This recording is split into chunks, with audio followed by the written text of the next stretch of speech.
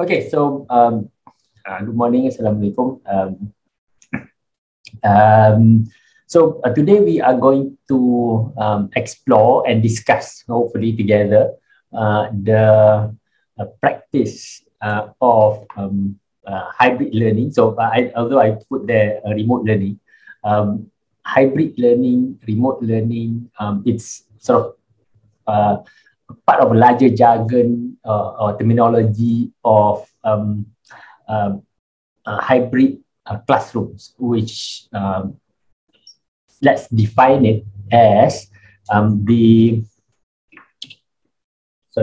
let's define it as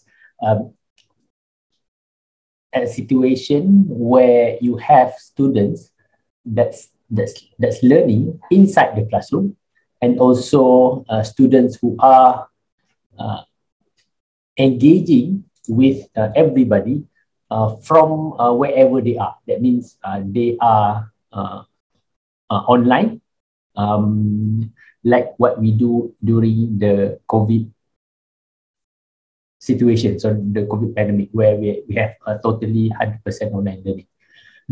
The difference between online learning, fully online learning, and hybrid learning is that when we look at the literature and then we look at our own practices, we find that it's actually easier to go totally online. It's of course natural to us to go totally face-to-face. But when we discuss and we talk about hybrid learning, where you have two modalities of students, that means students who are online and students who are in the classroom together, then it becomes something that's a bit more complicated. So let's put it at that. So and the complication comes from trying to be able to give due attention to both groups of students, those who are online and those who are in the classroom, a balance attention or balance appreciation.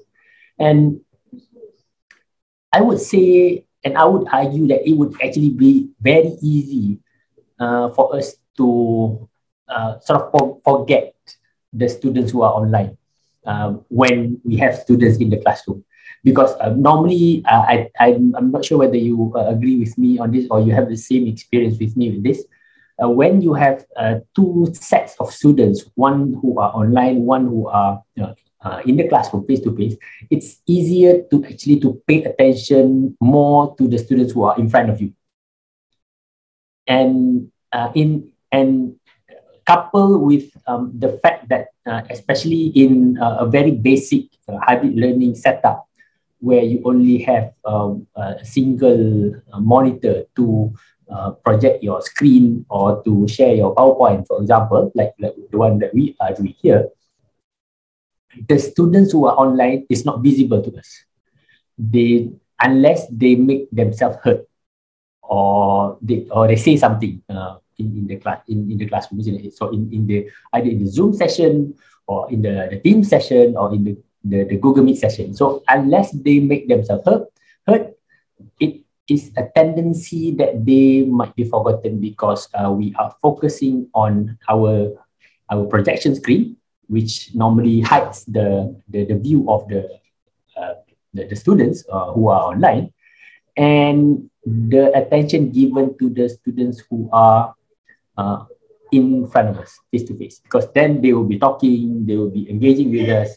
We will be always constantly looking at them when we engage the students, isn't it? And that is actually something that's very real, and I would say it's a concern of all lecturers, especially when they have to do hybrid learning. This semester, I am doing hybrid learning with both my undergraduate students in the first half of the semester, and then, of course, throughout the semester with my with my master student, which some of them is face-to-face with me. So I teach them on Saturdays, actually. and some of them are online, and they are in a different country.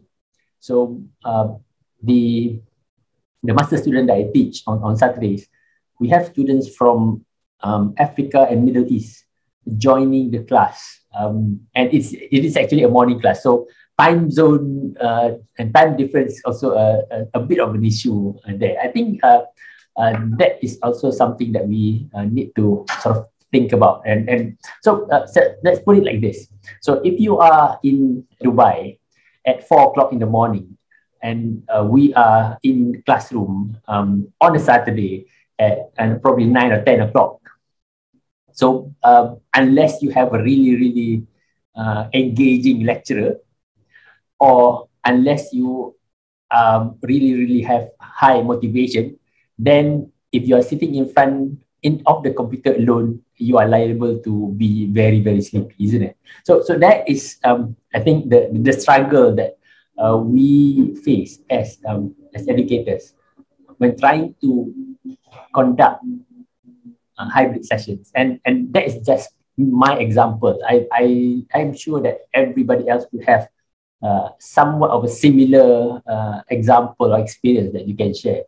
And in fact, I would like to invite anyone with a story now to please open your videos, hopefully, and then turn on your mics or unmute your mic, and just tell us, just tell the group what kind of experience of hybrid learning that you are experiencing right now in your classrooms.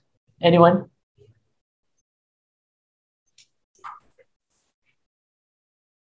Hello. Assalamualaikum, Doctor.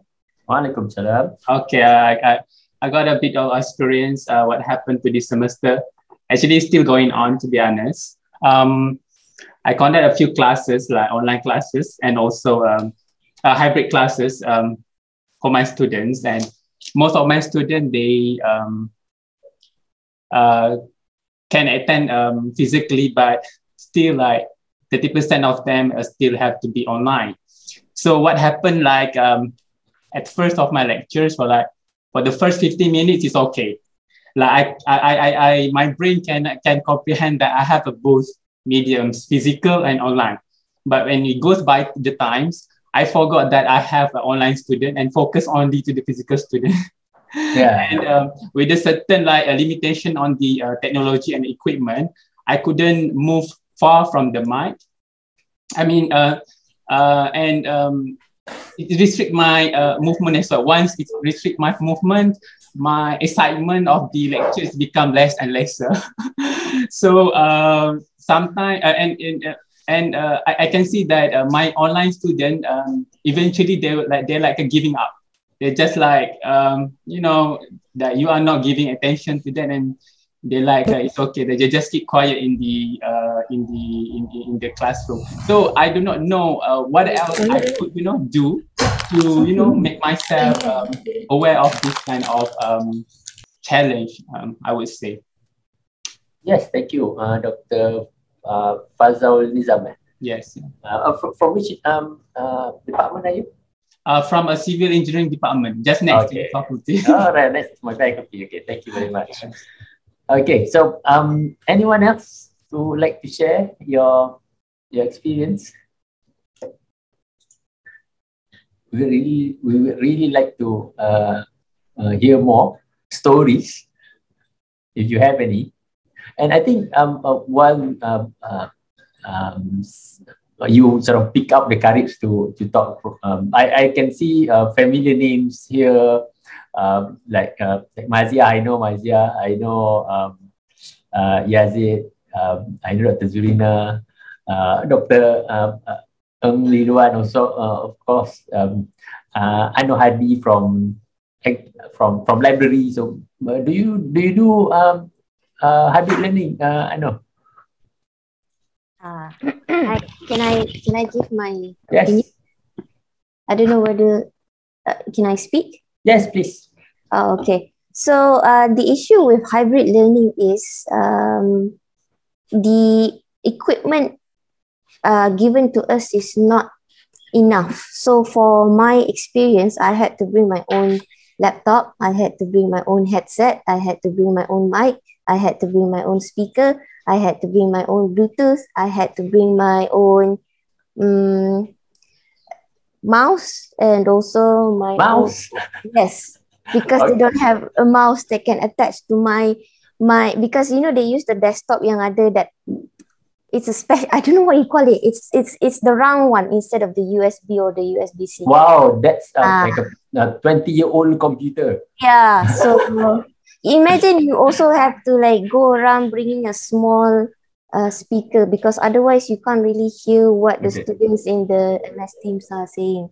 So it's macam you kena buka booth sendiri pula. So annoying. Yes.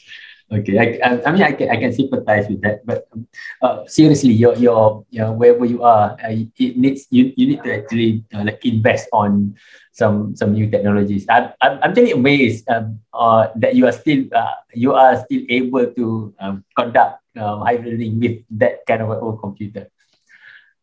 Yeah, I mean, going back to Anor just now. We have at the library, we have not attempted hybrid learning. So we have either full physical class, or nowadays we are only having online classes.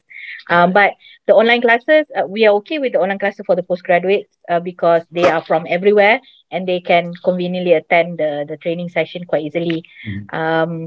But so far, we also do not have any specific technology for hybrid classes as well. I mean, our lab is still our old lab lah. So it might be quite difficult for us to do it as well, even though we have a big space here in the library, in our lab. Okay. All right, thank you. Yes, I just one more from API, Dr. Ahmad. Do you have anything to share on hybrid learning? Bismillahirrahmanirrahim. Terima kasih Dr. Zahir. API berdasarkan perbincangan dengan para pensyarah, sebenarnya kita dah buat taklimat di awal semester untuk menjalankan hybrid ataupun pengajaran secara hybrid ini. Tapi sebahagian pensyarah nampaknya agak kurang berjaya berdasarkan daripada maklum belas daripada pelajar lah. Nampaknya ada banyak juga pelajar yang memaklumkan mereka agak kurang selesa lah. Mungkin disebabkan oleh persediaan kita agak kurang baik mungkin, seperti mana yang disebut oleh pensyarah-pensyarah lain tadi. Dari segi mungkin prasarana kan, kebanyakan pensyarah terpaksa menggunakan sendiri peralatan sendiri. Dan itu satu yang, tapi sebenarnya ada juga para pensyarah yang berjaya melaksanakan pengajaran secara hybrid ini dengan baik, dan nampaknya kehadiran ataupun mana pelajar hadir yang kita tukar-tukar tu, dia punya shiftnya tu nampaknya agak berjaya juga ya. Tapi nak sebut bahawa secara umumnya ada yang berjaya dan ada yang tak berjaya, dan nampaknya ada pelajar sebenarnya ya, kalau kita berikan pilihan, mereka lebih suka dalam talian sepenuhnya. Ya, itu mungkin banyak sebab lah. Tapi secara umumnya saya boleh sebut kalau di API ada pensyarah yang berjaya melaksanakan yang mereka katakanlah dengan baik, dan ada yang memang tak berjaya melaksanakan pengajaran secara hybrid dengan baik. Terima kasih. Alright, thank you. I mean, yeah, we can see that there are challenges, of course. There are technological requirements that we need to look at properly. Like just now, Dr. Mazia was saying that she has to bring speakers and mouse and stuff, and we actually found that the technical requirements for hybrid learning is actually much more stringent, or much more I would say I would use the word complex, because complex means it is hard, very, very hard to do. It's you need to be a little bit more particular about choosing the technology for hybrid learning, because you actually are trying to merge two worlds. One of the world is online and one of the world is actually face-to-face. So let's continue with our discussion today. So let's move on the slide. So this was the first hybrid learning webinar or training that we had done in Adec. I think it was September last year when I had to fight the monkey, if you still remember, if you were in the session. So, and this is part of the technology that we are trying to introduce into the university, into our classrooms.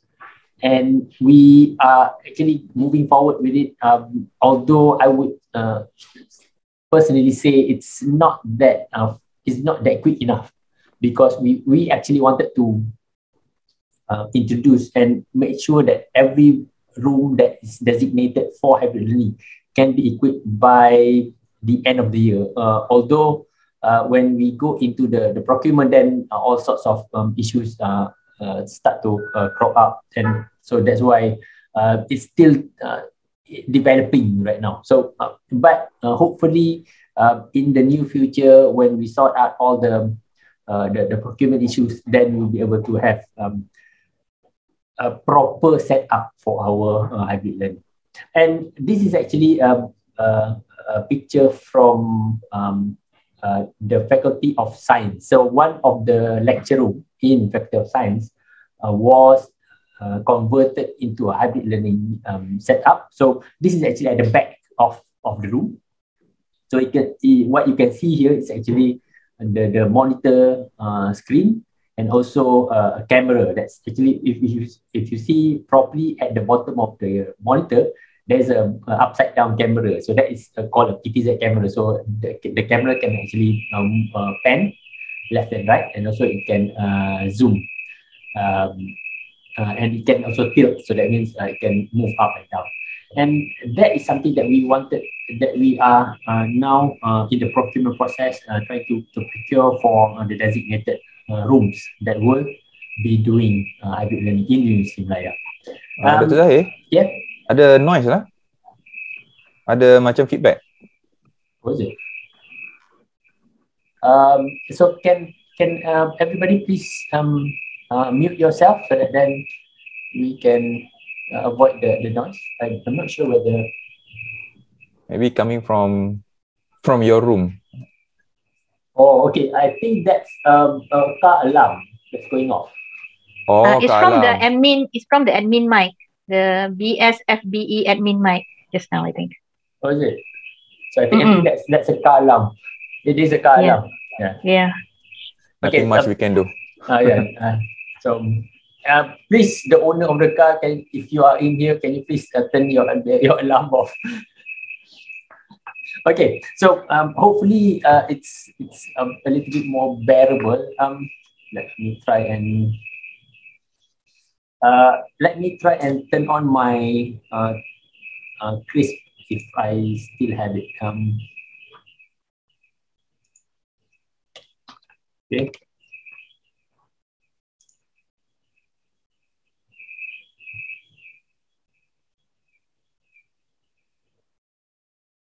Okay, the alarm has stopped. Okay, thank you. So probably someone in here is his car alarm, her car alarm just went off just now. Okay, so hopefully you can hear me well now. Okay, so oops, what happened?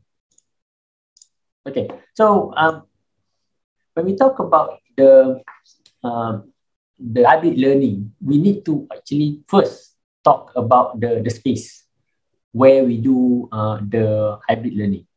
From our research and into the literature, and also examples from quite a number of places, actually the classroom in Universiti Malaya especially will need to change in order for the hybrid learning to be done effectively.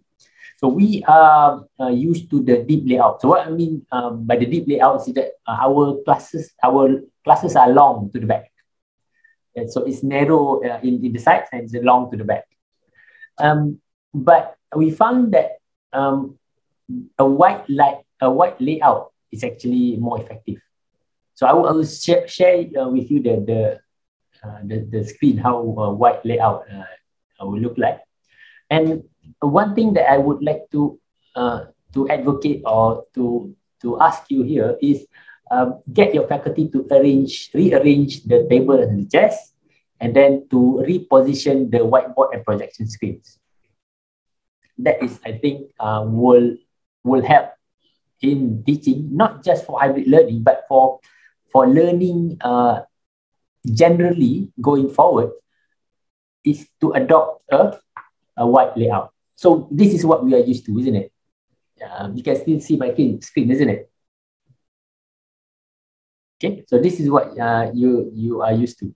So we are in the front, and then the learners sits in rows, and it's actually a long layout. So why not we have this instead? Okay, and the reason why this works is that we see from space planning exercises, university space planning exercises done across the world, especially in the UK and the US, we find that it will help with learning in a student-centered approach really well. Okay, so remember, we are still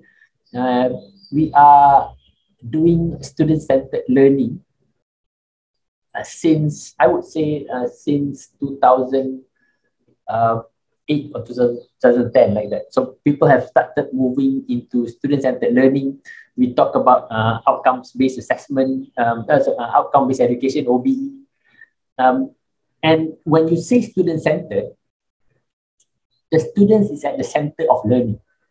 So that means learning, the educators must be present and visible and actually impactful to all of the students. And a better way to achieve student-centered learning, especially in the classroom, so let's talk about the classroom, is to get all the students to be closer to the lecturers or to the educators as possible. Okay, so student-centered learning, or the layout, the new layout, or it's not really a new layout, it's just a change of layout that I'm suggesting, is that it will allow better positioning of the classroom furnitures for collaborative learning, which is one of the prime examples of student-centered learning. And also it will allow you, it will free up walls, or the walls in front of you, and also to the side of, to the back of you, to more surfaces.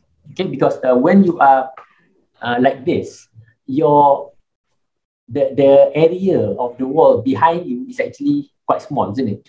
But when you change to this, the area behind you is actually wider, and you actually can do a lot more from there.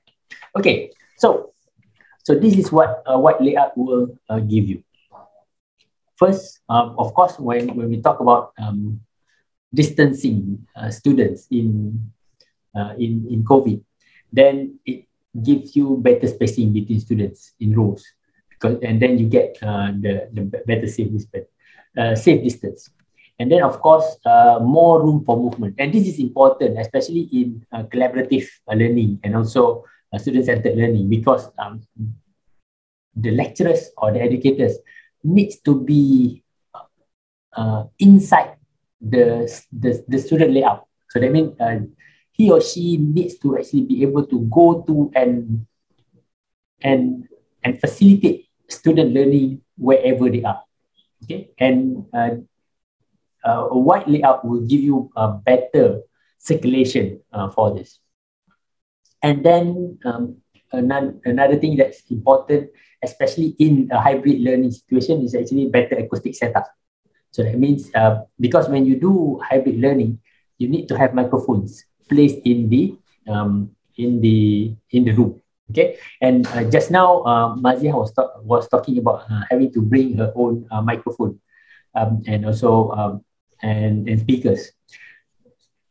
In faculty of built environment, we are fortunate that the faculty has sort of has started to, I would say, purchase or design its hybrid learning setup before the central procurement come in. So they have actually purchased the equipment for hybrid learning, and they have set up the equipment for hybrid learning. Although it's not at the top quality that we wanted, but the setup at the basic is actually working. So that means I don't have to bring my own microphones. The microphone is actually placed in the ceiling. Oh, sorry, not in the ceiling. On the ceiling. Okay. So on the ceiling, in several places in the learning or in the so bilik kuliah. So what we call it bilik kuliah 7. So it's already sort of embedded into the ceiling. So that means I don't have to bring my own microphone. I can talk normally, and the students who are in the classroom, they can talk, and the online students can listen. So that means it's not that I am alone engaging 2 students, but the setup will allow the students online to at least hear everybody in the classroom. So that means not just me talking. If, for example, their friend is answering questions that I ask, they will be able to hear. So compare that with a setup where the students only hear the microphone from the lecturers. If the lecturer asks students in the classroom, the lecturer will need to actually give his or her microphone to the students who is answering the question, which is not really the ideal, isn't it? So the acoustic setup, if you can actually place microphones into the room, will be the one that we are aiming for. And this is what we are actually designing, and also we are giving to the faculties with our central hybrid learning equipment setup that we are working on. Okay, and then another thing that you will have with the white layout is actually a less distance with the back of room, which is important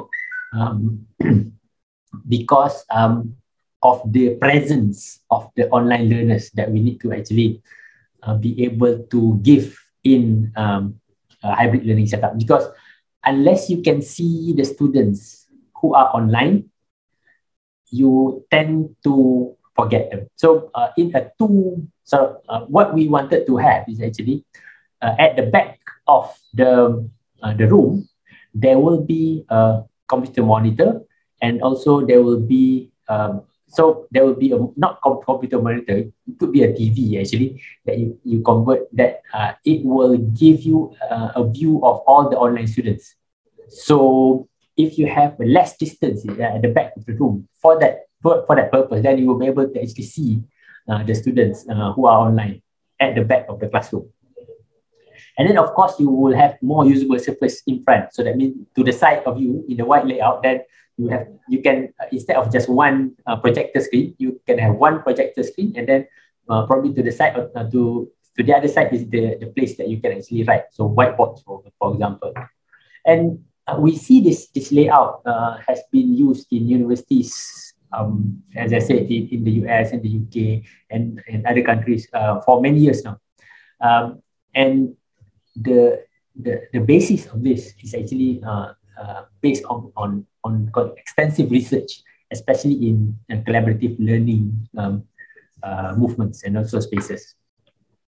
Okay, so I'll show you some examples that I've been able to see when myself. So in NTU Singapore, I actually went to the Hive building. So if you can actually Google NTU Singapore Hive, then you will be able to see the basket building, isn't it? And inside is actually this setup where so what NTU did was they designed their classroom, all their classroom in the Hive for collaborative learning. That means students all sit in group, and all their surfaces are actually writable surfaces. So there is no front of room in this setup or in this room. Everywhere is everywhere. So that means the educators can just go into any of the surfaces and start teaching. So it doesn't have to be at the front, because you don't have really a front. You only have a door, and then you have sets of tables and chairs. And one thing that important to make collaborative learning or student-centered learning work is that if you can see there is no lecturer table. Okay, you have the table for the console, but there is no lecturer table. Because when you have lecturer table, so that means the table where the lecturer sits, what you tend to find is that the lecturers will quote unquote hide behind the table and not move around the students. So, and I think that is a really important factor to make collaborative learning work. That means to make do with the table, so remove the lecturer table and let the lecturers actually roam around the class, so that then they can facilitate. Okay, so remember, we are trying to move, even in hybrid learning, we are trying to move from the stage on the stage. So that means normally in the long layout, the lecturer sits behind a desk, and then at the back is the whiteboard or the projector screen, to stage on the stage, and then the next one is the guide to the side. So that means we are guiding the students on at their side. We are facilitating the learning. So the layout is actually one of the more important things that we need to actually think about when we move into collaborative learning and also hybrid learning. So this is an example of the one that I have not been able to go to. So this is Lumpur University in the UK. Again, they have adopted a wide layout. But the interesting thing with this is actually this is a lecture hall. Okay, and normally when we talk about lecture hall, we see rows of chairs, isn't it? With long tables, and everybody sits side by side. But in this example, what we can see is actually the lecture hall is actually also a collaborative learning setup. So that means you sit in groups and you can actually discuss in groups, even though that you are in a lecturer in the lecture hall. So this is something that we wanted to do for the Faculty of Science lecture hall that I showed earlier in the beginning. So we are actually designing this kind of setup in that room, and hopefully sometime in the future we'll be able to see that example. So this is in Northampton University. Again, you can see that the all the so maybe it's not that really clear here. The tables and chairs in this room is actually movable. So that means there is no fixed setup. So it allows for the change of layout to be done really relatively easily in the classroom. And this is one of the main features of collaborative classroom. Okay, so that is the learning space. So the takeaway message is that to do a proper hybrid learning, we need to shift our space. We need to turn our classroom around a little bit. So I would say it's not a drastic layout change, but it will give you a much more, I would say, efficiency in doing hybrid learning. Okay, so when we talk about hybrid learning, so we come to the second one, which is technology. Okay, the audio. I would argue that the audio technology is the most important one in hybrid learning, because even if the students can see you but they can't hear you, then it does not make any point, doesn't it? There's no point of having a hybrid learning classroom where the students cannot hear you. The first thing, of course, is to hear the lecturers. So that means if, for example, the lecturer will need to have a mic, so bring like a headset mic, then of course, but it would not be ideal. But audio is really important because it will allow the students online, especially, to hear the lecturers, and the lecturers to hear the students online, both. So that means the microphone needs to be placed where so wherever the lecturer goes, the students can hear the lecturers or the educators clearly. And then, of course, there should be a speaker system which allows the educator to hear students online. Okay, because engagement needs to be there. It is no use if you do hybrid learning but you can't hear anybody, isn't it? So so that's why you should invest, or what we are doing for the university is we are investing on a ceiling mic. So that means the mic that will hang from the ceiling, and the lecturers will not have to wear microphones. So the students online will be able to hear the educators, and then the educators will also be able to hear the students. And the reason why we need to invest, and especially in the audio technology, is because we need to be able to hear the in-class exchanges, so that then people will find that they are included in the discussions, isn't it? And inclusivity is very important, especially in the classrooms, because that's how you design learning normally, with inclusivity. So you include everybody. You include people who are face-to-face, and you are including people who are online. Although you might not be able to sometimes see the students, but it's very important that you are able to actually hear the students. So let's take an example of this training that we have, or this webinar that we have, isn't it?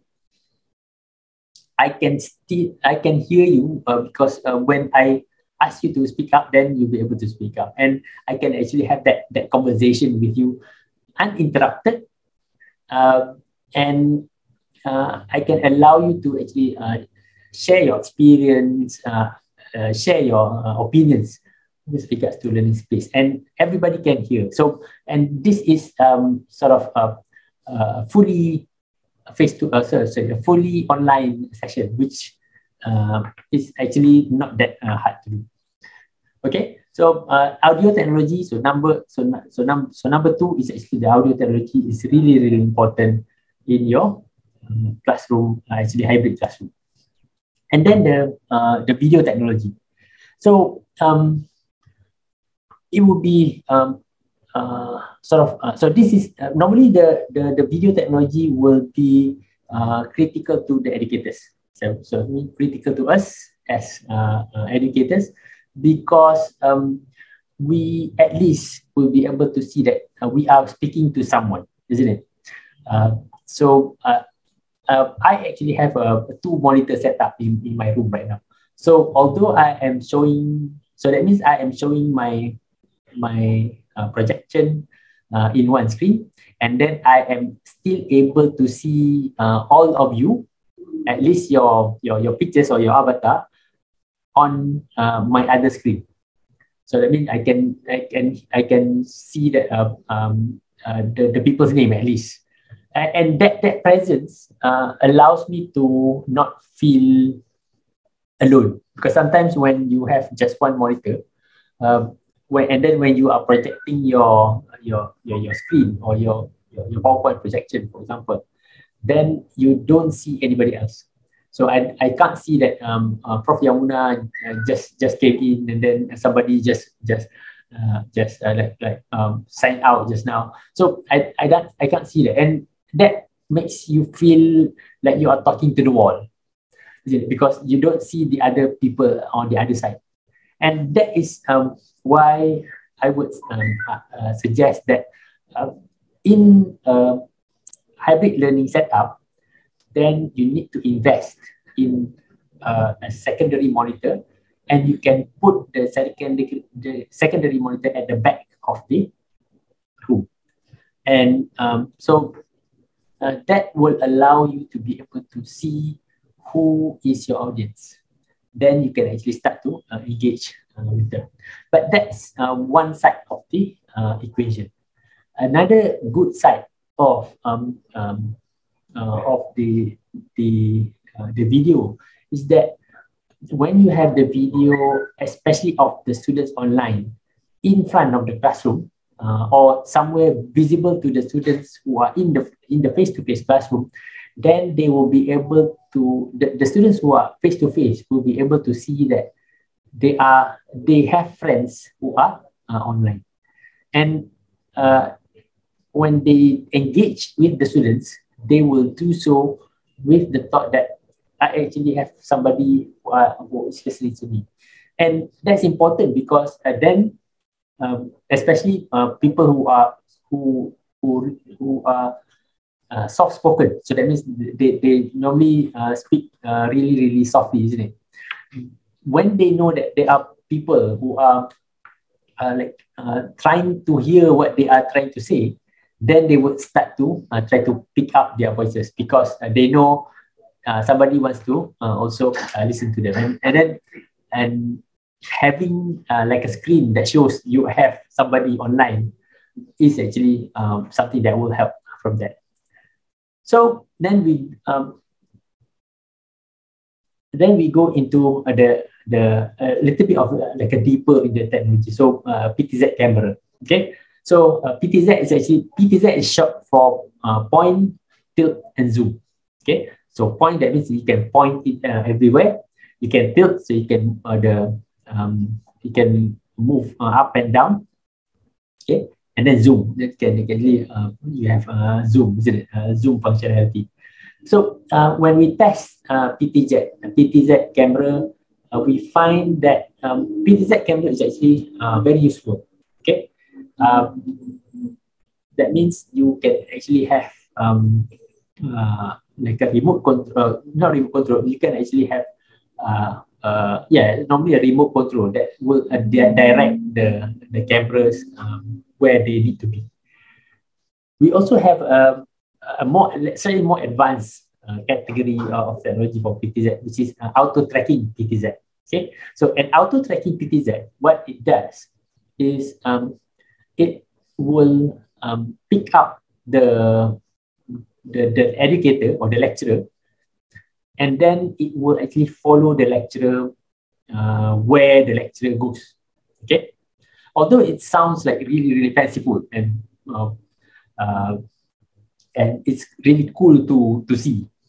Okay, so that means if the lecturer moves, then the camera will actually move. We find that if you have somebody who is like me, who likes to walk a lot in the classroom, then you have a secondary effect of motion sickness. Okay, so that means the students are online with a lecturer like me who likes to walk around the room. They would get motion sickness, mabuk laut lah, or mabuk darat. So mabuk darat lah, mabuk laut kat laut kan.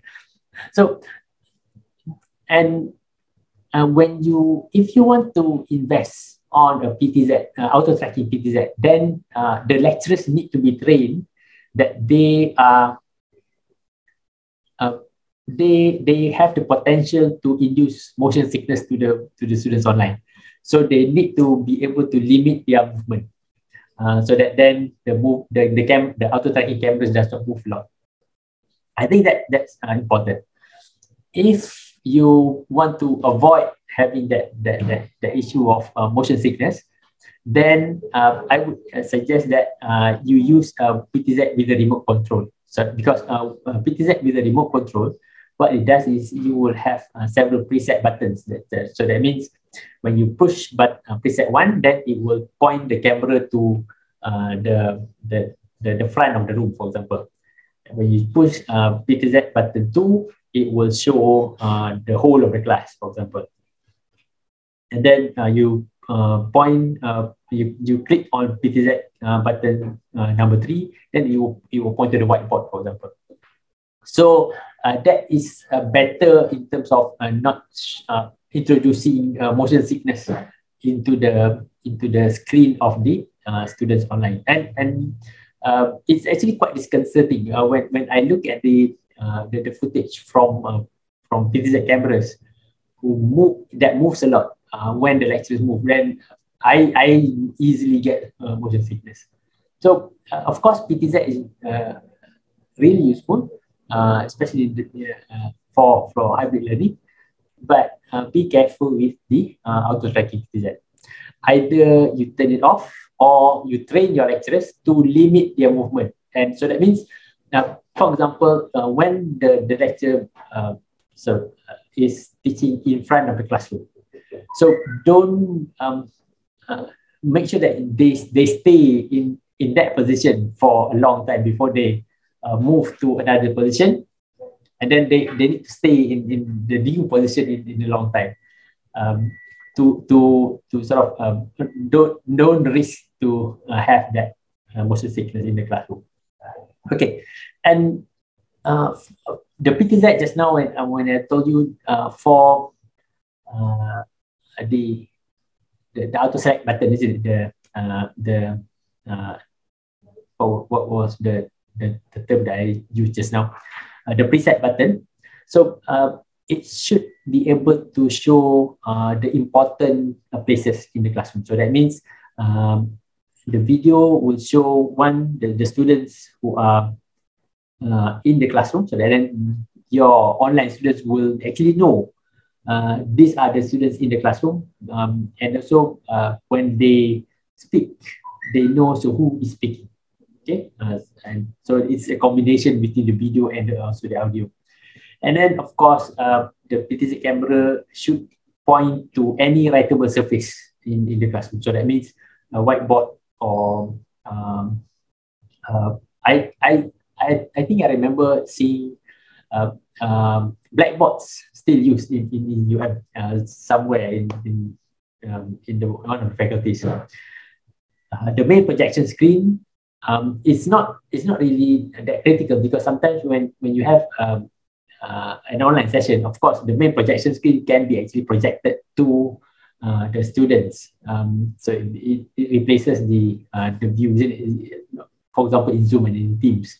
So you can actually share your screen with the students. So, but if you have any other input sources, so that means if you have a document viewer, then of course it will need to be able to chosen. It will need to be able to be chosen by the student. And let's say, for example, you have an exam, a few surfaces that you wanted to share.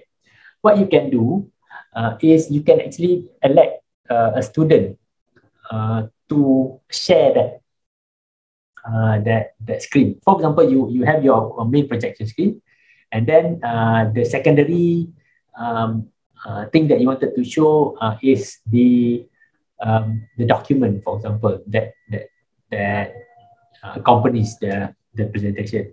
Then you can actually get one of the students to share that as their screen in your session. So I mean, in your Zoom session or in your team session, and the students online will be able to actually choose between those different views or different feed that they wanted to see. So then it becomes something that's I would say a combination between the projection and also and also the whatever secondary materials in the classroom that you have. Because in a face-to-face classroom or face-to-face interaction, the students in the classroom will be able to see everything, isn't it? They will, if you bring up like a document or bring up a book, for example, they will be able to see the book. But the students who are online will need to actually choose what they need to see from the screen. So you need to be able to make everything that you wanted to show to the students available to the online students in the screen, because then they don't have the luxury of like switching their views just by turning their heads. Okay, so this is one example that I can see. I would say sort of our inspiration when we do the planning for our hybrid classrooms in UM. So this is in Belgium, KU Leuven, and this room, the smart learning room, is actually an outcome of a research that was done by lecturers here. And you can see from the screen, there are a few notable examples. But I want you to now to try and pick up and tell me what do you see and how it works for hybrid classroom. So I wanted to stop talking and then I want to let you to try and figure out what do you see and how does this setup works for a hybrid classroom. So anyone? What do you see? Just point it out.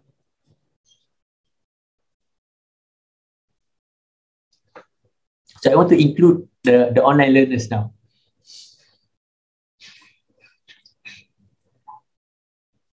So Howie Lim, what do you see?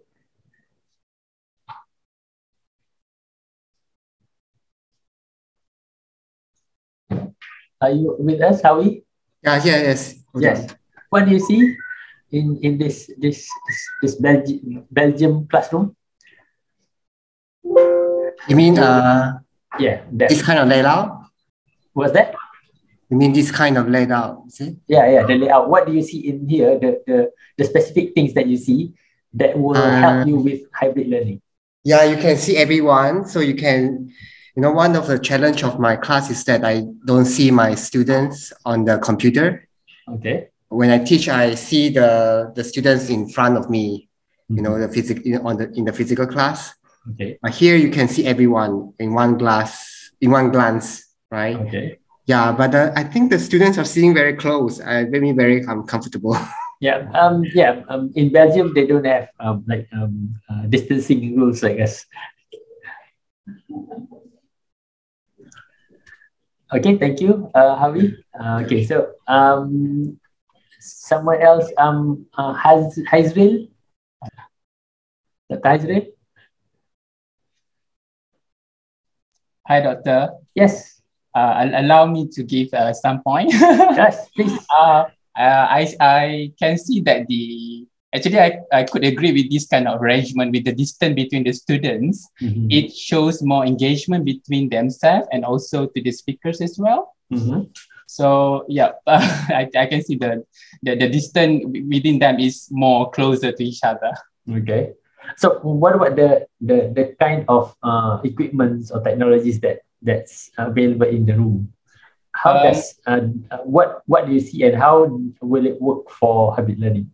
I could see that most of the student or attendants are using a laptop, each of them. I think they have a direct communication between the speakers as on the student by using the laptop. In case of the speakers wanted to share something, they can access directly from the internet or the laptop. Yeah. Yes, of course. Thank you. Dr. Wahid Atrush, what Hi, are you morning. saying? Hi, good morning. I think the layout it's quite okay, but I don't think that this is possible for the social distancing that we have in Yes, this of COVID course. situation. Of Yeah, course. and then the good is that they provide the sound bar or speaker bar. I mean, just to uh, give or to provide like a discussion from the online students. Yes. I think this will be good enough. Thank you. All right. Thank you very much. What else? Anyone? Can you pick up some things? I think there is another point, Doctor. Sorry. Yes. Yeah. I think I prefer for those face-to-face students to face each other rather than giving their backs to the other students. Yeah. Yeah, that's all. Thank you. All right. Dr. Zahid, can I say something? Yes, please. I'm not sure if I'm seeing it correctly, but on top of each of the monitor, there's a small camera, is it? Yes, exactly. That's good observation. So, what is it for? Is it for when you're talking to the students directly? Okay. So as I said before, this is actually part of the research that was done in the KU University. So what they put in front, on top of the monitors are actually small web cameras. So, and you can see there are 4 web cameras in front of each monitor. Okay, and what it does is actually it gives an eye-to-eye contact between the educators who are in front with all of the students who are online. So what I mean by that, okay, so let's say, for example, the student on the right-hand side, the girl on the right-hand side with the green shirt, when she is speaking to the lecturer would actually be looking directly to the microphone, to the camera in front of her face, and it gives the impression or gives the direct eye contact, even though the students is online with the lecturer. Okay, so and you compare that with the students who are in the top, in the lower left-hand corner of the edge, the other side of the screen, or the left side of the screen. So if the lecturer is talking to that person, then he or she will be pointing his face towards that camera.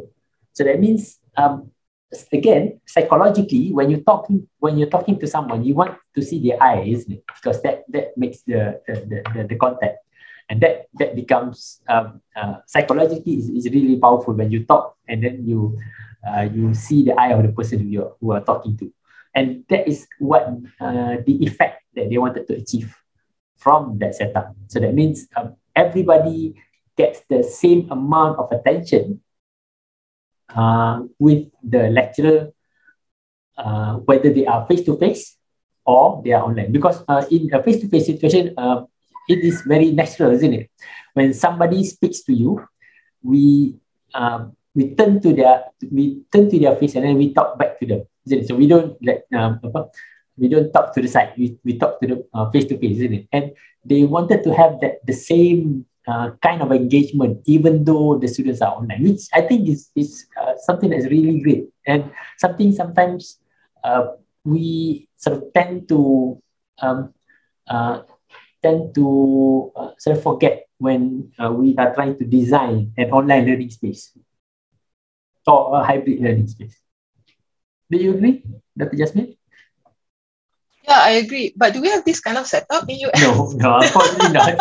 Unfortunately, because this is really, I mean, they marry not just the technology, but also the software. So the software that accompanies this is actually really powerful, and it's really expensive. I actually tried to find that software, and I found it, and it's really expensive to have that kind of the setup. So we have to make do with our single camera. But again, what we can do, although it's a single camera, when we have when we sort of position our monitor, it needs to be in relation to the camera. So that means the monitor that shows the students who are online will need to be either above the monitor, the camera need to be either above the monitor or just below the monitor. So that then we are still engaging the students with we engage the online students and we face the camera. And then the students will see that we are actually facing them and talking to them. So yeah, we can do it at it's not really limited basis, but sort of a little bit more scaled down version of that. And just now, Dr. Wahid pointed out the soundbar, isn't it? And it goes into the notion just now that I said to you about how important audio is. So everybody needs to be able to hear not just the lecture, but also the online students. And I believe that if different soundbar will show or will project different groups of people. So that means if somebody from the group, from the middle monitor is talking, then the middle soundbar will actually be louder or give out that sound from the students who are in the different group. So that is the sort of a classroom setup. What else do you see if anybody wants to sort of jump into the discussion? Hello. Hello. I'm just wondering, can you see the screen that there is a green dot and yellow dot? I don't know what this. Oh, okay. That's actually a part of the software. This is actually a student's response. So that means if, for example, so if you have a question that you ask the students answer by sort of selecting, isn't it? And if for example you select A, then it will show A there. Or if the students answered wrongly, so if you have like a short quiz in the classroom, and then so probably the girl at the right hand side, the top right hand side, probably got the answer wrong because the dot is actually red, and then some of the students have a green dot. So that means maybe that person answered rightly. So maybe it looks like that. Okay, and this is actually part of the software. The software I found. So this is actually a software called Barco, and actually I contacted them and look at their prices, and it is actually quite expensive because they have that kind of like really high end functionality. Okay, let's move on to. So this is actually the other side of the class. So just now this is the student, all the students. This is actually the lectures with the students, and you can see that the lecturer still have a view of their own projection screen, isn't it? So if you look at the bottom of the screen, the lecturer have a view of the screen that they share with the students, and also have a view of the students who are online. Okay, so this is an example of similarly in KU11, but this is in lecture halls. Okay, so maybe one day our lecture halls we can have this kind of setup. Although you can see that the old layout of the lecture hall is still there. So that means you can see the rows of tables, isn't it? But to enable hybrid learning, what they did is they sort of closed out the front side of the lecture hall, and then they replace it with multiple monitors, so that then the lecturers see that they have students online. And I think that's really, really important, especially for us when we are teaching, isn't it?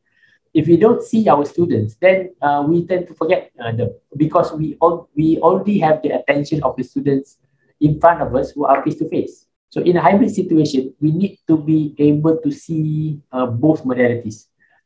Students are online and students who are in the classroom, and that will allow us to sort of start throwing questions for students who are online, because we know and we see that we are there in the classroom.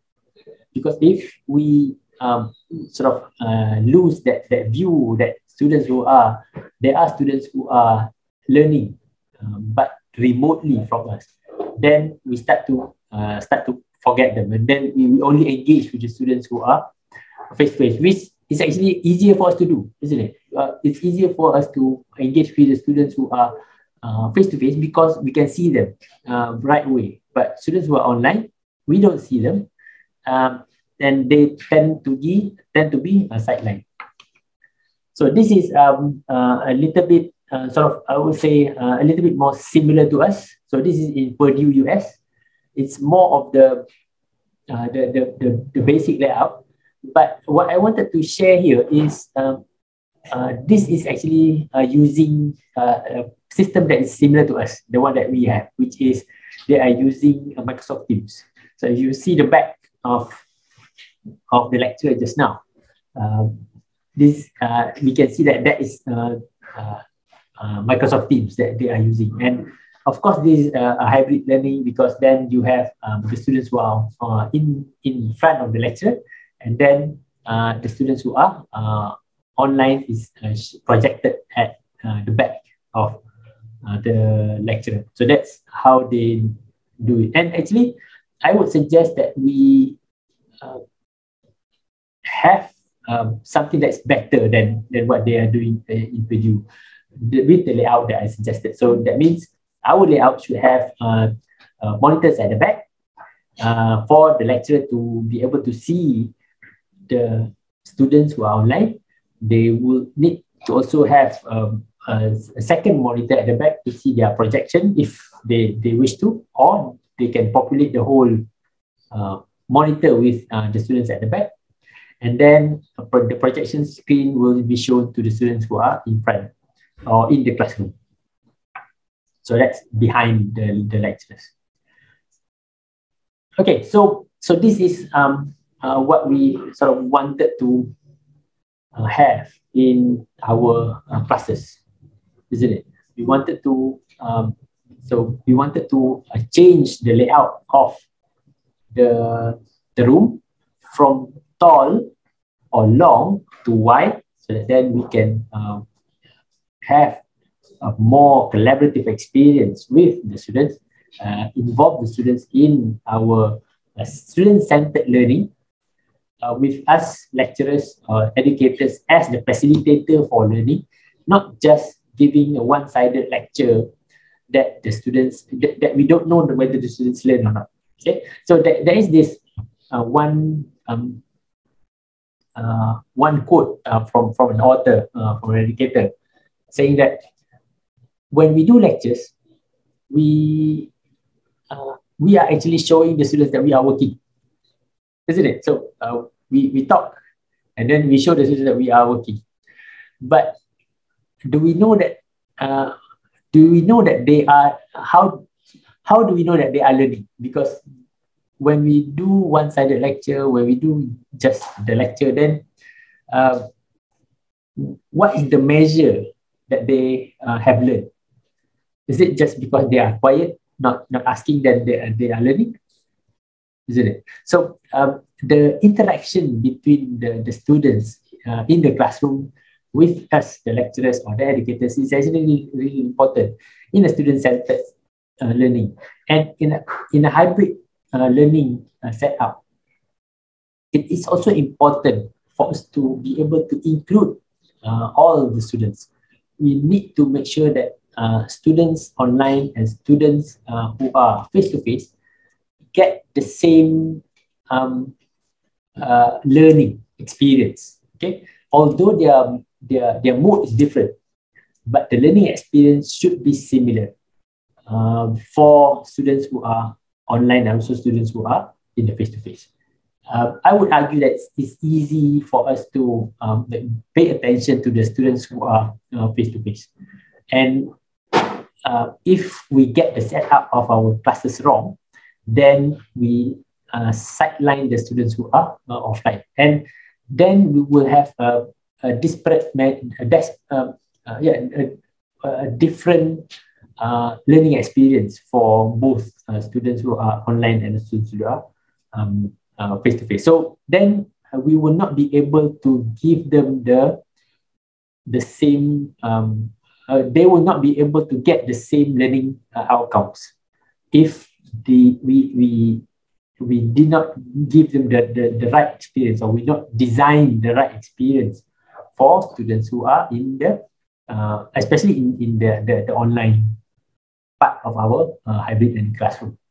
So coming back to the discussion just now, what's important is we need to rethink our classroom layout so that then we facilitate the online learning, the hybrid learning better with the new layout that I suggested.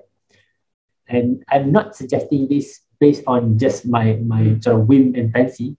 It's actually based on a lot of literature and research that was done, and examples from other universities who have actually switched their layout to cater for the new learning, the new learning methods, the new learning, the new student-centered learning approach that they are doing. Okay, so that's number one, is the layout. Number two, remember that audio is really important. I would even argue that audio is more important than video if you have to choose. So I mean, if you have to choose, then choose audio instead of video, because audio or the ability to hear the students, the ability to hear the lecturers, the ability to hear each other, students between online and face-to-face, is really, really important in the experience of learning. Because especially when we have conversations with the students in our collaborative classroom, everybody needs to be included in the discussion, even students who are online. And the audio, the microphone that we choose, the speakers that we choose for the room for hybrid learning is really, really important, apart from the acoustics. And when you talk about acoustics, you also talk about the kind of acoustic paneling that you need to have in the classrooms. And that is something that's architectural design side of things. To design a room with good acoustic properties so that the sounds don't bounce off the wall too much. And that is something that you can actually talk to your architects and to your interior designers to make sure that it's actually proper and also good for the students who are in their classroom. Okay, and then the next one is the video. Of course, video is something that's I would say psychological in learning. Especially when you are trying to address people, you need to actually speak to them in front of them. And I even if you can't see my you can't see my monitor and my camera, I actually have a small sticker that I put on in front of my camera, saying, "Look here when talking," because sometimes when I talk, I look at the monitor instead of the camera. So I have this sticky note that I paste next to my camera, saying that look here when talking, because sometimes I do forget that. And then what I'm trying to do so that I can have the direct face-to-face contact or the direct eye contact to the camera, and then it will come through in your screen as I'm actually looking at you. So that is something that we need to also remember when we are designing and also having our hybrid classroom sessions. So sometimes you need to actually look directly into the camera so that then the students know that you are looking at them. So that is something which is psychological, isn't it? And then the third, 1, 2, 3, 4. So the fourth one would be the technology that supports your online classrooms. So when we talk about the video, so the Zooms and the Google Meets and the Microsoft Teams that we use, we need to be able to equip ourselves in the ability to do not a lot of things, just simple things like sharing screen, things like annotating. So that means I can actually pick up a pen here and I can actually write. So this is just ability in Zoom. So you can actually like draw circles here. Okay. So in Zoom, of course, it does that. Or you can actually use some kind of stems. So this is just a right stems. And then so in Zoom you have a few things that you can do. In Teams also you can also have a few things that you can do. And it's actually good for us to actually learn how to do that, because it will actually add to the experience of the students who are online. And it is not that complex actually to learn how to sort of control a few things in your Google Meet, in your Zooms, or in your Microsoft Teams. Okay, so and again, having the right setup for the session, for the online meeting, the online meeting part will actually help you to make sure that students get the learning experience that they wanted and the learning experience that they deserve.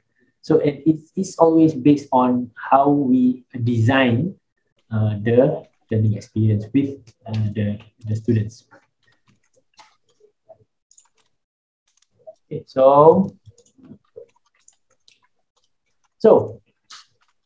this was the so this is the literature that I referred to for the Belgium classroom. So Race et al. 2020, which is a relatively new literature. But remember, if you see the title of my talk or my webinar today, is actually HyFlex, isn't it? The HyFlex model has been around since 2006. And they did the HyFlex model in University of San Francisco. And that, I would say, that would be our starting point when we wanted to design the learning into our hybrid classrooms.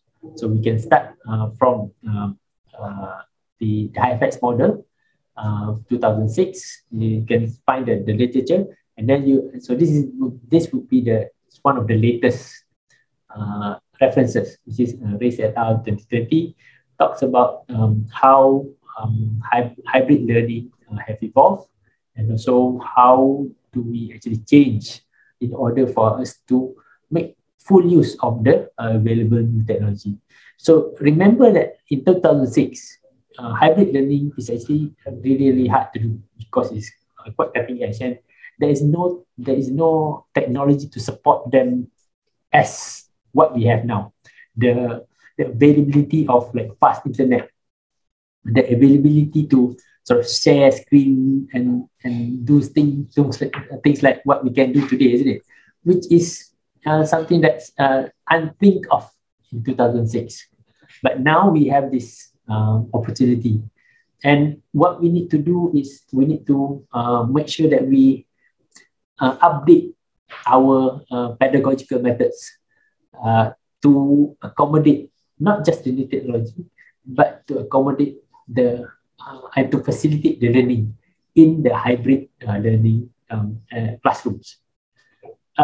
Number two, when you do hybrid learning, it's actually a little bit more coordination from us, the educators. That means we need to, number one, be able to design a proper hybrid learning experience for our students, but we also need to get up to date a little bit more on the technological requirement, and also a bit more on the coordination, because everything happens in the real time.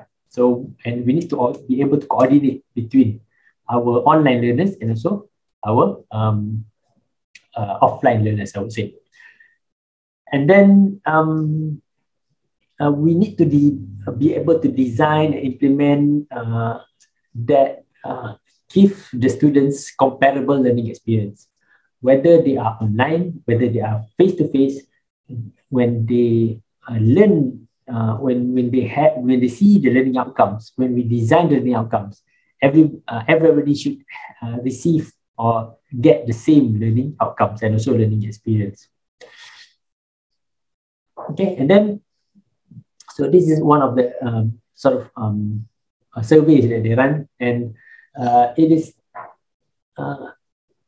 reported that the remote students say that it's difficult to get the attention of the teachers, and that makes them frustrated and uninvolved.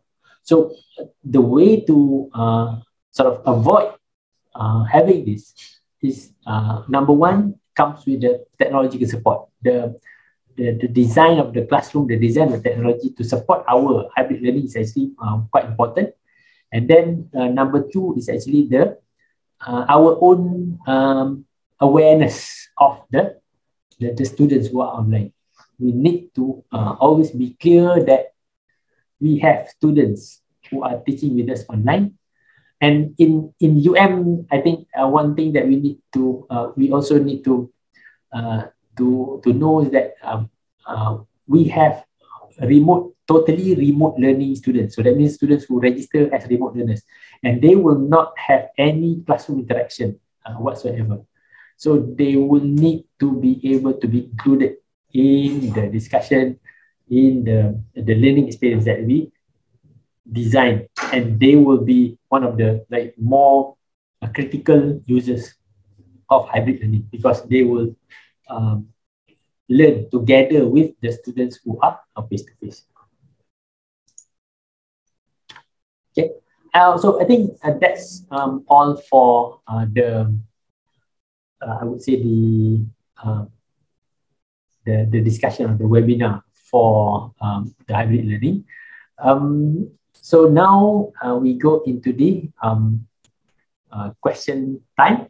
So if you have any questions, if you have any experience that you wanted to share, if you have any opinions that you wanted to voice up, or if you have anything else that you wanted to sort of point out, then it will be this will be the time. Still, you can I would say you are still free to go through the PowerPoint if you want to. If you want to share your own experience, if you want to share your screen, you are also welcome to do so. So please, so I pass this over to you, our audience.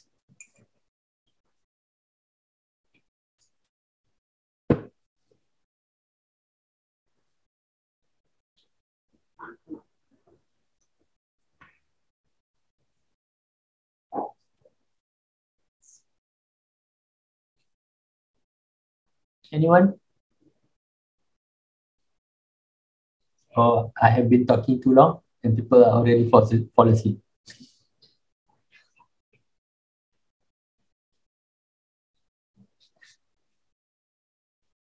If you don't have any question, then I want to ask. Hey, there's actually a question in the chat box. Oh, is it? Okay.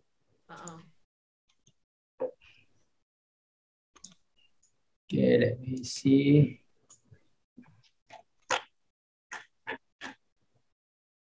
Okay.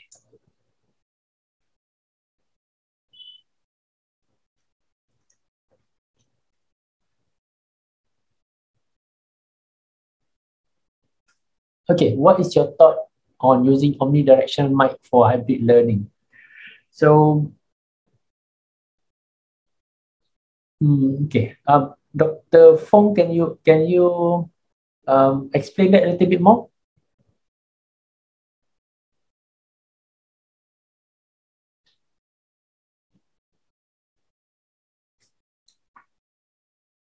Dr. Fong, are you here? I can see your name just now.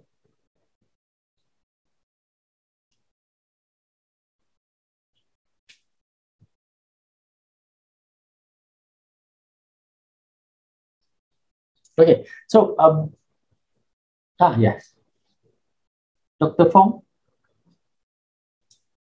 you have a question on omnidirectional mic. Can you explain it?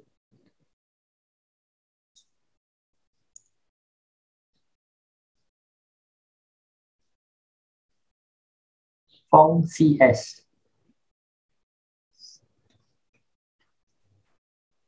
Hello. I can't hear you. Can you speak up, please?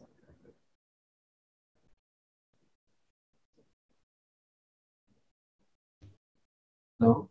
Hello. Can you hear me? Yes, now I can hear you. Yes, the omnidirectional mic. So you know that kind of mic that where you can have they capture the sound from all direction from 360 degree. Yeah. So what is your take on that kind of mic in a hybrid setup? Okay, so actually having an omnidirectional mic like that will actually be really useful in hybrid learning, because as I said before, we need to not hear just the voice of the students, of the lecturer, but we need to also be able to hear the voices of the people, especially in the face-to-face session. So then the learners online will be able to be engaged with not just the lecturer, but also their colleagues in the classroom. So yes, I fully agree. I fully agree that we should have omnidirectional mics for hybrid learning. So and in the design for hybrid classrooms that we have for the university, we are actually going to hang the mic on the ceiling, so that then everybody will be able to hear what's been going on in the classroom.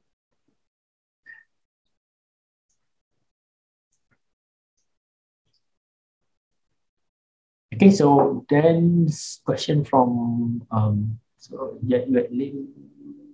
okay, so this is this is not a question. Do we have feedback from our students regarding the hybrid learning? Okay, Dr. Normalina, I can't say that I know of any university-wide feedback from that. I haven't looked in Compassions yet, so I don't know whether we have feedbacks in Compassions. But I think one thing that we should think about when we are teaching hybrid learning classrooms is we need to survey our students in the class, in the actual classroom, isn't it?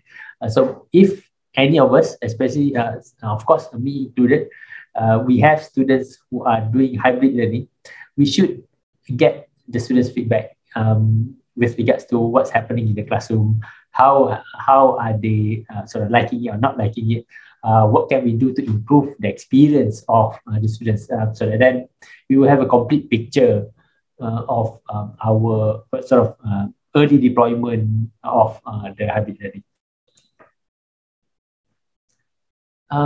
Okay, so so this is from Dr. Aslina. What is the appropriate arrangement if you have more than one students in the lecture? So if you have more than one students in the lecture, is it in the lecture hall or in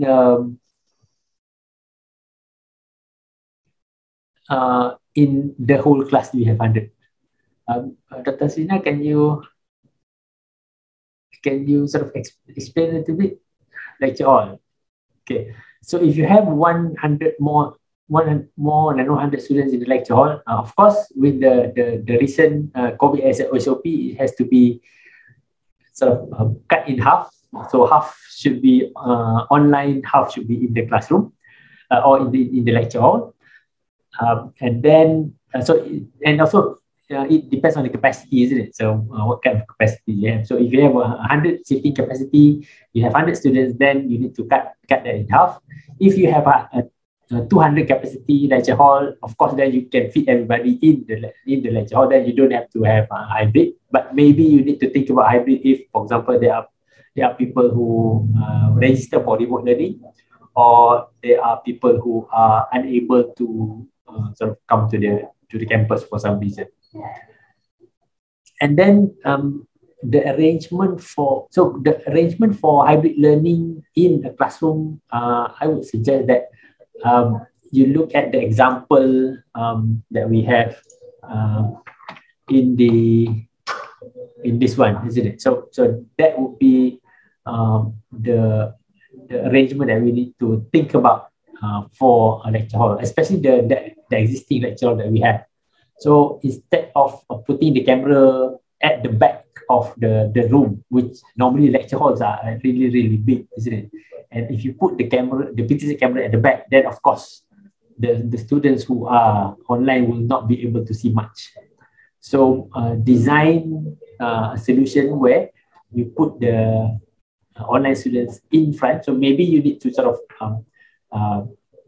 close off the first 1 or 2 rows, so that then you can place the monitors, and also you can place the camera that faces the lecturer at least. So that would be the minimum. And the point or the purpose of having the monitor put in front is that we have the awareness that the students online who are actually learning online is in front of us. And of course, we have the other 50 students in the 100 student lecture, which are in the other rows of the seats. I think that would be sort of useful in our situation with our existing lecture hall. So if you can sort of point out where you are teaching, Dr. Hasina, then we might be able to sort of go there and look at the setup that you have, and then suggest improvements if I think you think that would be useful in your lecture halls. Okay, so hopefully that answers your question. I think there is no more questions in the chat.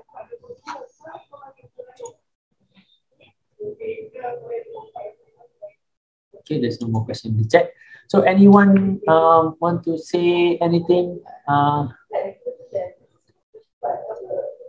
Dr. Ivy? Yes. Yeah. Dear Doctor, I have a question. It's not to say question, just wild thoughts. For time being, is there any particular body overseeing the setup of hybrid classes in UM? Can you repeat the question? Is there anyone that is actually particularly looking into the hybrid setup within the classes within UM? Because like me myself, I'm actually from Institute for Advanced Studies, and we recently have a setup here. But I mean, like what you say, we don't have the best facilities, but it's enough. But I'm pretty sure that it's quite different from the setup you have in your faculty. So, is there somebody to actually decide or see what is the best configuration? Okay. Okay. Yeah. Actually, we were working on a centrally a central design for the for the university, and this was done last year. So the first batch consists of I think almost all of the faculties, and then there are people from JPPHB, myself, and the people from the TSC office who are looking at the right setup for the classroom. But we don't tell people how to do it. We allow the technicians from each of the PTJ. So maybe your PTJ also to come to us, show the layout that you suggest, and then we will actually give feedback in what you should have or what you should think about when you are designing the places. And of course, if you want to run through your design with us, you are welcome to do so. So just email me with your ideas and with the layout that you have, and then I can give you the feedback that you have, and that hopefully can improve your hybrid learning classes. For now, of course, people with are doing like the bare minimum. So I've been to a few places, so I've seen a few sort of basic setup of hybrid learning. I went to education, so they set up their camera on either on tables or on tripods, and they have to rely on microphones. Although it's not ideal, but it has to be it has to be done for like the really rapid deployment. We also have examples. I've seen Faculty of Science, I've seen Faculty of Education, I've seen Faculty of Languages as well. So one of their classrooms. So and I think we can still improve from that. And the central contract is coming in, hopefully as soon as possible. And then that is just the first phase of the central contract. So what we design the process to be is we will install everything for the first round of central contract for hybrid learning. And then we will actually gather feedback. We will get the data from the first deployment. And for the second round of deployment, we will use the data, the learning that we get from the first deployment to actually inform us on a better or on a more appropriate setup for the second round. So we are actually working at the central level to help equip all classes, not all classes, the selected classes in the hybrid learning for all PTJ. So I mean, eventually all PTJ will have their own hybrid learning setup, a proper one, where the students just come in. The lecturers will be able to just come in, press one or two buttons, and then get going. So when designing hybrid learning setup for the university, I always tell the technical people in JPPHB is that and this is something that's really true when I try to design this solution for us, is that in computer softwares you have user-friendly, isn't it? So user-friendly software is easy to use.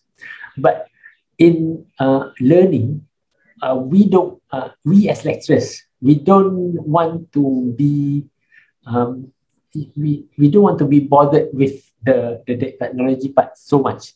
We need to be able to do what we do most, which is go into the classroom and teach, design the learning for the students, not the technology. So user-friendly is one level, and then professor-friendly should be a level bit below user-friendly. So that means we don't have to think about the technology. The technology should just work for us. And that is the kind of sort of thinking that I'm trying to design or that is the kind of the mentality that I wanted to design for the hybrid learning setup in the university. We just go in and we just do our thing. So we don't really have to worry about the technology part. So maybe there will be one or two buttons that we need to push, but that's it. So hopefully that will come into fruition, especially when we have like remote learning running in full in one or 2 years time. Not Marina. So perhaps we need to learn the skill of teaching focus by dividing our focus to physical and online students. Yes, of course. So when you are designing classes, online classes, especially the hybrid classes, then you need to think about the engagement of the students. We need to get attention to both. We need to give attention to both modes of students, and that I think requires learning on our part. So we still need to learn to do this, isn't it? Because it's actually something that's different, and we need to actually shift and adopt our pedagogical methods, our learning, our teaching approach to actually be able to address both modes together. Okay, thank you for that. Can Adec conduct course? Yes, we need to, of course, design. We need to also experience it ourselves, and then when we have more people who are doing online learning and hybrid learning, we will have experiences that all of us can share. So we will also be guided with your experience and how we can move forward with this. Of course, we will be able to design a course or training or workshop around this. There are a few workshops that we are working on already for the year, but yeah, we can start this in. Okay, thank you, Dr. Malina. Yes, I think any more questions or anyone who wants to say anything before we end? So, Umu, do you want to take pictures? Yes. Just okay. Can we have everyone turn on their video so we can take pictures for this webinar? Also, our staff have posted 2 links to attendance form and feedback form. Make sure you fill up that too. So maybe we can have everyone turn on their video. Ida, anytime you're ready. Okay, ready everyone. Ada lagi ke yang nak buka video? Buka semua. Prof. Yamuna tak buka lagi. Dr. Fazaul belum, Dr. Yap belum, Dr. Masyur. Ustaz Ahmad belum. Alright. There's 2 pages, so keep smiling for 5 minutes until our staff finish taking the picture. Alright.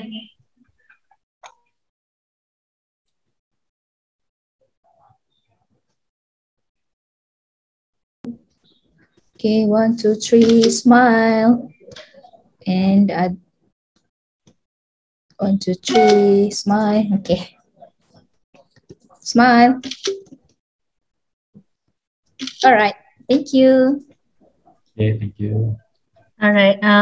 Actually, we planned this training to be until 1, but since it's already finished early, while you fill up the feedback form later, we appreciate your feedback for future training.